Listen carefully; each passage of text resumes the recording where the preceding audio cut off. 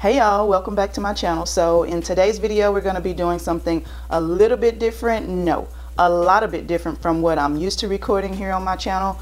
We're going to do a Q&A, get to know me type of video with a bunch of random facts at the end. So over on my Instagram and also here on my YouTube channel, the community tab, I asked you guys to comment a bunch of questions of things that you wanted to know about me, and I'll put them all together and put them in a video like this. So that's what we're going to do today. And if you're watching this video and you missed asking me those questions, you can still ask me something down in the comments below and I can just answer them down there. So if this sounds like something you want to see and you're interested to see what people have asked and what kind of answers I give, then just keep on watching. So I have all the questions here on my phone, and the ones from YouTube on the community tab page, I have them here on my iPad. And I guess I should have went back and made sure that no one asked any questions that I didn't screenshot, but here we are. Okay, so since I have my phone here in my hand, we'll just start with some of the Instagram story questions. So the first question says, when did you start getting into polish seriously? And I think it was around 2010, maybe 2009, maybe 2010. I had a coworker that used to go to RDA, one of the local places here if you had a cosmetology license, where you could get polish at the discounted price. And she would go in there and buy polish for me, because around that time the hospital created a policy that we couldn't wear false nails anymore, and that's what I had been wearing to try and grow my nails out. I know that sounds ridiculous, but that's what I was doing. But we couldn't wear false nails anymore because bacteria could harbor under your false nails and cause infection, and you could pass that on to patients. So we couldn't wear false nails anymore. So since I had to grow my nails out the natural way, I wanted to start wearing polish on them because I felt like they were ugly. My cuticles were just nasty, and I felt like polish would just cover that up. So anyway, she started buying polish for me from the local cosmetology license place, and the more she bought, the more I wanted. And sometimes they would even give me the acrylic displays that they used in the store to display the polishes. And that's what started my obsession, my infatuation, my love for polish. So the next question says, what's the biggest risk you've ever taken? So besides life things, buying houses, cars, things like that, I think the biggest risk I've ever taken is actually starting my YouTube channel, because I signed up for YouTube back in 2007, but I don't think I posted a real video until 2013 or 14. It took me a really long time to build up the confidence to get on here and even start filming. And I hate that because I lost a lot of years that I could have, you know, been building a brand. But that's just the introvert in me. I was too scared. I didn't think anybody would watch anything that I recorded. I have so many videos that I recorded back then on my little iPhone 3 or 4 or whatever it is. But I never posted them because I was so afraid that no one would care and no one would watch. But then I finally just bit the bullet, and here we are. And so yeah, as far as things outside of the normal life things, I think starting my YouTube channel is the biggest risk I've ever taken. The next question is, what made you start a YouTube channel? Well, I actually started this channel because I loved nail polish, but every time I would Google a nail polish or a nail polish collection, it never showed polishes swatched on my skin tone. So I thought, why not just make videos about nail polish? Because at the time, Instagram didn't have video service yet on their platform, so YouTube was the only way to create video content as far as nail polish. And there were so many accounts on Instagram that showed polish swatches of someone of my skin tone or deeper, but there were no videos that I could find. So I thought, let me just break into that world and just do it myself. That way, if there's anybody out there that wants to see swatches of polish on skin tone like mine, here I am. So yeah, that's the main reason I started my YouTube channel, even though I've kind of ventured out and started to want to do other things on my channel. The main reason was because I wanted to do brown girl nail polish swatches. The next question is, who did that portrait for you on your wall? It's amazing. So what she's referring to is, I have a couple of murals in my nail polish room, and it's of me and my daughter. Well, my nail polish room was originally my daughter's bedroom, but she graduated high school and went off to college, so I just turned that into my nail polish studio. So I'll go in there in just a second and show you what those look like. Okay, this is the painting on the wall that she was referring to. It's a picture of me, and my husband's cousin drew it. Back when I first changed this room to a nail polish room. Yeah, this is the mural that she's talking about. And in this picture, I'll try to find the picture that he used to paint this, but This picture is of me in one of the wigs that I used to wear. As a matter of fact, I think it was this blonde one. I think it was either the red one or the blonde one, but I think it was that blonde wig. But yep, that's one of them. And one of the other ones is, this is my daughter, and this has been in here since this was her room. I just refused to paint over it because it's so pretty. And it just looks like she is just thinking who knows what, and I never, ever, ever want to paint over it. And there's also one here, but it's behind my TV where I have the security cameras on, but you can't really see it, but it's behind the wall here, and it's of me laying on the floor with my legs up on the wall, and I'm grabbing my fro when it was big. You can kind of see a little bit, but yeah. I kind of hid that one behind the TV a bit. I don't know why I decided to put the TV there, but you can kind of see what it looks like right there. But yeah, this is the one that she's actually talking about. Another one is not a question, it's just a comment, and it says, keep the positive vibes going. And that's exactly what I try to do. I don't even comment negative things. If I think something negative about someone's post or video, I just keep it to myself because I'm all about positivity, y'all. I don't like any types of negativity on any of my social media platforms. I'm just not here for it. Okay, next question says, what is your best childhood memory? Okay, so I had a cousin that grew up with me, and we're first cousins. Our moms are sisters. We basically grew up together in the same house most of our lives. So anyway, where my big mama used to live, actually out here where I live now, there were these trees that grew together kind of over like this. I don't know what the name of the trees are. I just know they grew together, and I had an uncle that used to sleep out there. They put an old couch out there in between the trees, and he would go out there to take a nap, and he smoked cigarettes. So me and my cousin would go out there when he would get up and, you know, be roaming the streets or out with his boys or whatever he was out doing, I don't know, but we would go out there and pretend like we were him, and that was our house, and we would pick his cigarette butts up off the ground and try to relight them and smoke whatever little bit of cigarette was left on that cigarette butt. I don't know why that was fun to us, but we just thought it was cool because our moms didn't know what we were out there doing. We felt like we were getting away with something real fancy and adultish, I guess. She and I had a lot of memories growing up together. If she watches this video, she'll know exactly what I'm talking about because we did it all the time until we got busted, and then we weren't allowed to go out there anymore. Okay, next question is, I'm more interested in your recovery after ACDF surgery and how you're doing now. I would love to know and possibly find hope for myself that it does get better. Okay, I get a lot of questions on my spinal fusion surgery that I had in 2016. I'm doing really well. I still have a lot of really bad headaches from it, but I think a lot of the headaches stem from having high blood pressure as well. It was August 1st, 2016. But yeah, I'll have to do a more in-depth, detailed, updated video on how I'm doing after that surgery because you guys are really interested in that. I get questions about it all the time, so I'll have to do a separate video for that. Okay, next question is, are you married, single, divorced? How many kids do you have, and what do you do for a living?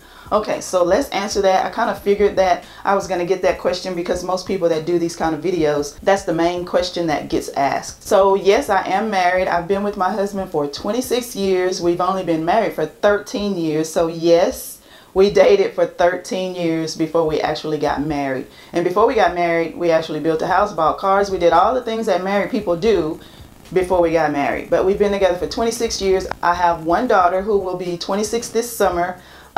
You've seen her in a couple of my videos. I actually need to bring her back on a couple of more videos because it seems like you guys really love it when she stands in for me in some of my nail polish videos. But yes, married, one daughter, 2 step kids, 3 step grandbabies. No grandbabies of my own, just the step grandbabies. And they call me Yaya. And as far as what I do for a living, I have a degree in science. I work in a hospital laboratory. I am a lab tech full-time. This is my 20th year in the profession, and I supervise 21 phlebotomists, and it is the most stressful but rewarding job I've ever done in the 20 years.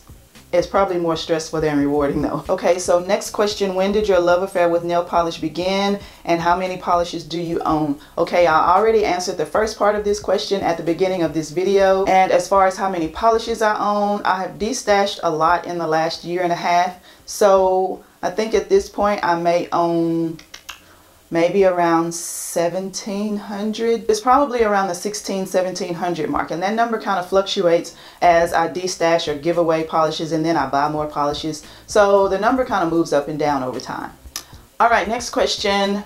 What's the most interesting thing you've read or seen this week? So the most interesting thing to me in the last week is all of the drama and issues surrounding DevaCurl hair products. I just started back using DevaCurl products probably 3 or 4 months ago, and I really got into them, like for real, for real. And then all of these issues come up. If you don't know the issue that I'm talking about, there's a young lady, I don't remember her name, but she worked for DevaCurl, I think, and she has made claims that over time with using the DevaCurl products on her own hair, that she now has scalp issues and she has lost a lot of her hair is thinning, something like that. And so she started a Facebook page, and so after people started hearing about it, more people have started to come forward saying that they have experienced the same thing with their hair.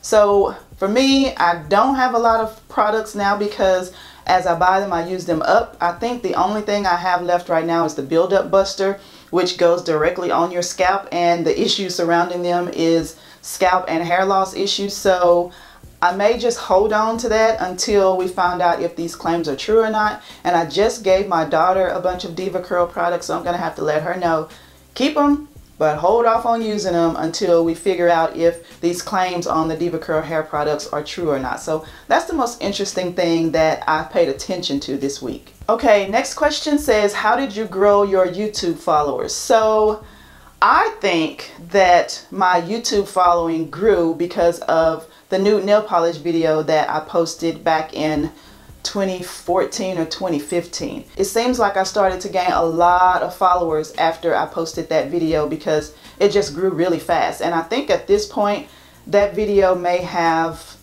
100,000 views. You know, to a small YouTuber, that's massive. I think after I posted that nude nail polish video, that's what kind of boosted my following, and it's just kind of grown little bits here and there ever since then. I feel like if I were more consistent over the years, that my subscriber amount or my views on my videos will be a lot higher, but I'm an introvert. So I record a lot of things and I have a lot of things on memory cards all over the place, but I just didn't post them. And I feel stupid and ridiculous for not ever posting these things, but I just didn't do it. But anyway, I think my following grew after I posted that video of the nude nail polish on brown skin. Next question is, what is your favorite cuticle oil? So I do have a favorite. I'm gonna go get it, so hang on a second.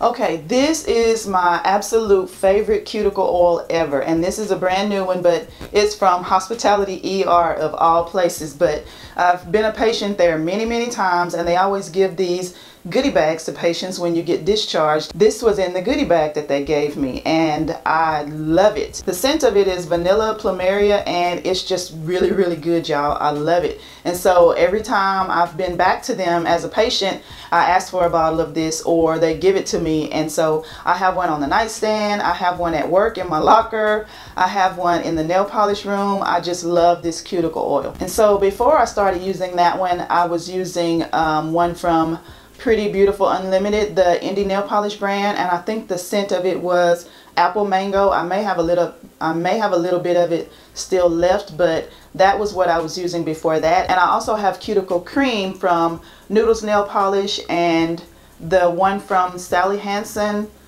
that argan oil brand that they put out. I don't know the scent of it, but I love that one as well. But yeah, overall my favorite cuticle oil comes from the Hospitality ER.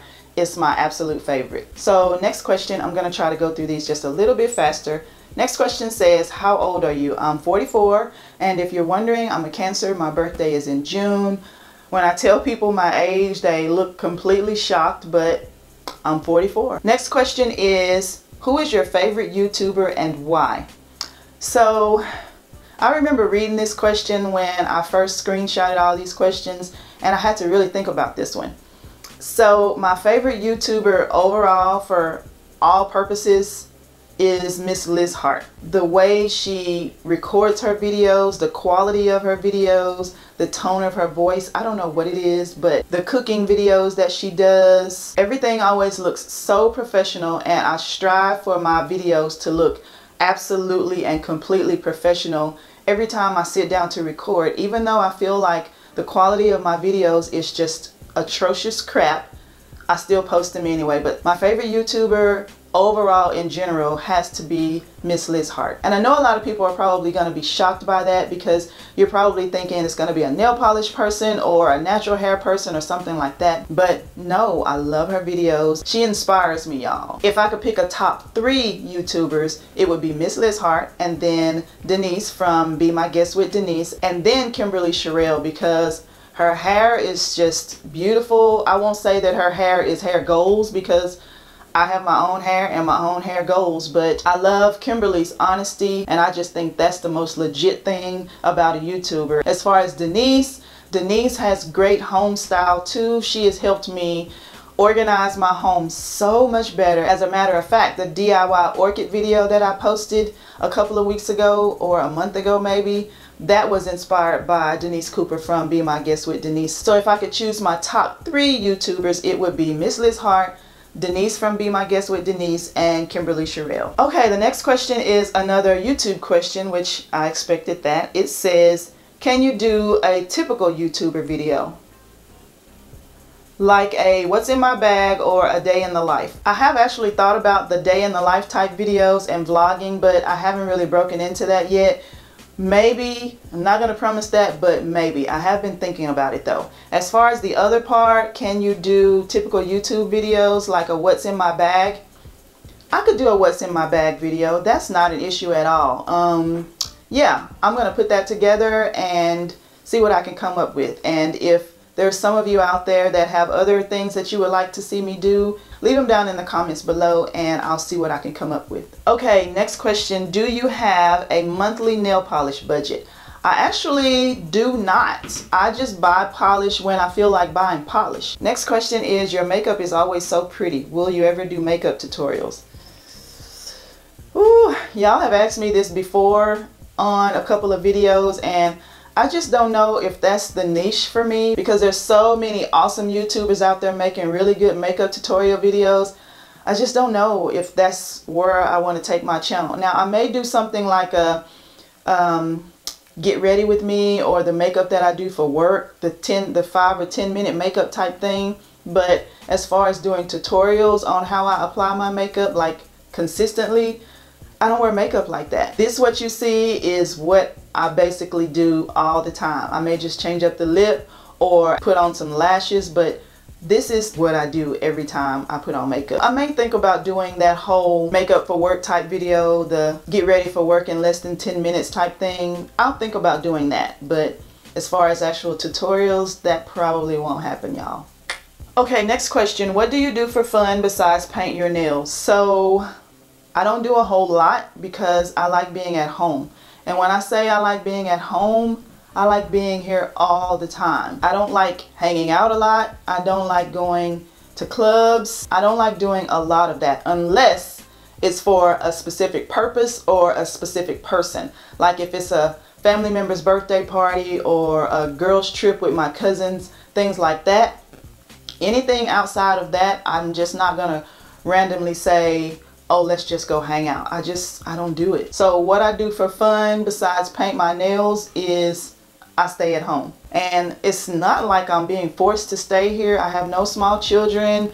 My husband and I are empty nesters. It's always just us here. But I guess I could say I like trying different coffees and I like trying different wines. We have a really cool coffee shop here downtown that I like hanging out in. I'll go in there sometimes with my laptop to edit videos or whatnot, or just chill. I like trying different coffees and I love trying different types of wine. So that may not sound like fun to most of you guys, but it's fun to me. Other than that, I don't do much because I'm a super introvert. It's not that I'm antisocial, I'm just an introvert, and I get anxiety, my armpits start sweating. I just don't like being around a lot of people all the time. So to prevent that, I just stay in the house. Next question says, how long have you been natural? So I have been growing my hair out natural since 2013.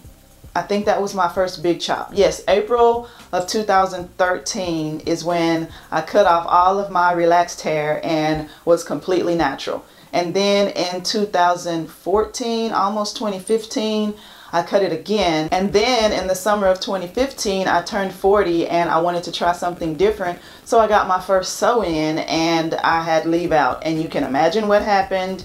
It was horrible. All of my leave out, all through here and all around the edges, all the way around the back was just completely damaged. Horribly damaged. I don't know why I let this girl do this to my hair, but it was a mess, y'all. So I let it grow out for about 14 months and then I cut my hair again. And over time, I have been slowly trimming my hair. If you go back and watch a couple of the hair videos that I've posted on my channel, I'm always trimming my hair. When I twirl my hair after doing twists on my hair for a twist out, if the ends of them don't coil around my fingers the way that I want, I always end up cutting it.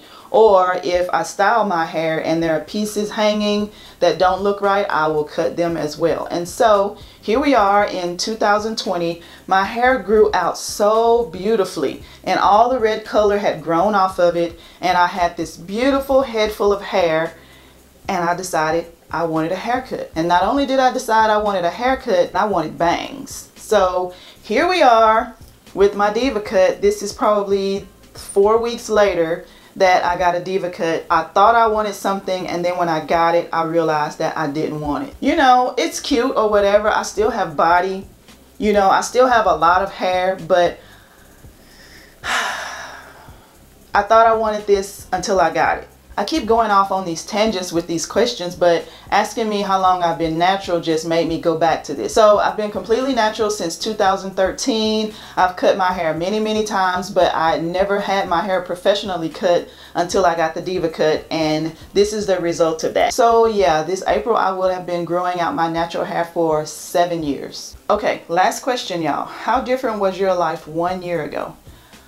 Okay, so almost exactly a year ago, I was about to make a huge career change because I felt like in the current job that I have, there wasn't anywhere for me to go. I didn't feel like I was going to advance. And if I had, you know, 17, 18, 20 more years to work before I could retire, I felt like I needed to advance myself a little bit more because I felt like I was worth more than I was being valued. But this huge opportunity just happened to fall in my lap, and I didn't have to make the career change. And by career change, I was going to look for another job in the same career, just somewhere else. But I didn't have to do that. I was scared to do that because I had put so much time into this company that I wanted to retire from, and I felt like I was being undervalued. But now I feel like I'm in the right place, and this is somewhere that I can retire from. So with saying that, a year ago my life was completely different because I was about to make a huge career change, but the career changed itself for me, and I'm very happy with the current position that I have at my job now. Okay, so really quickly before my battery dies, I'm going to give you guys 20 random facts about me. So it's really hard to think about random facts about yourself until you have to think about it. So it took me a couple of minutes to come up with these, but here we go. Number one, I'm an introvert. I'm a huge introvert.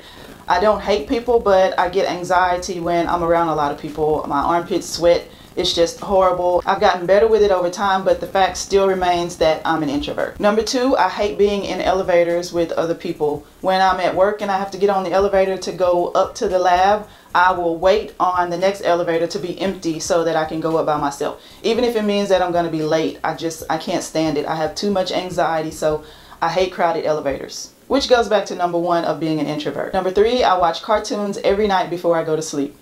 I love tattoos. I currently have 5 of them. I would love to have a full sleeve, but I can't ever decide on what elements or what pieces that I would like to have in the sleeve that are important to me, because it has to mean something to me in order for me to cover my entire arm, and I haven't come up with what I wanted yet, so I haven't bit the bullet yet, and it's kind of expensive. I sleep with the TV on and the volume completely off. I got my first job when I was 12 years old, and I made $2.50 an hour scraping gum off the bottom of each and every desk at an elementary school. And it wasn't even my school. I hate driving. I absolutely hate it. I like riding in the car, but I don't like to drive at all. I could eat avocados every single day. No matter what I'm eating, I could have them every single day. I used to bite my nails. It was a nervous response. I guess that also goes back to being an introvert and having high anxiety levels. I didn't actually start carrying a purse until I was almost 30. And I didn't actually start wearing makeup until I was almost 35. And now I'm absolutely in love with both of them. I feel like I missed out when I wasn't carrying a purse and wearing makeup in my 20s. That's just ridiculous. My very first concert was MC Hammer and I was 15 years old. If you don't know who MC Hammer is, just Google him. I even had the MC Hammer pants, I had the shoes, I had it all. I didn't get my first car until I was 21 and I bought it myself. I'm OCD about everything. And when I say everything, all of the forks have to be turned a certain way in the kitchen. I fold all of my underwear. My socks are all lined up perfectly. Everything has a place. And when I say that, I mean it. And my husband is on board with it. Thank goodness that he is just as OCD as I. I love being in my feelings. And don't take that wrong. That just means I love love. I love thinking about love. I love being in love, love songs, reading poems, watching love related movies. That's what I mean when I say I love being in my feelings. I hate washing dishes. I absolutely hate it. I guess because I had to wash them so much when I was a kid, I hate washing them. I'm bow-legged. It used to be a thing when I was in high school. I don't understand why people want to be bow-legged. There's people now that try to stand like they're bow-legged to make themselves look that way. But I actually am. And over the years, my legs have gotten less bowed.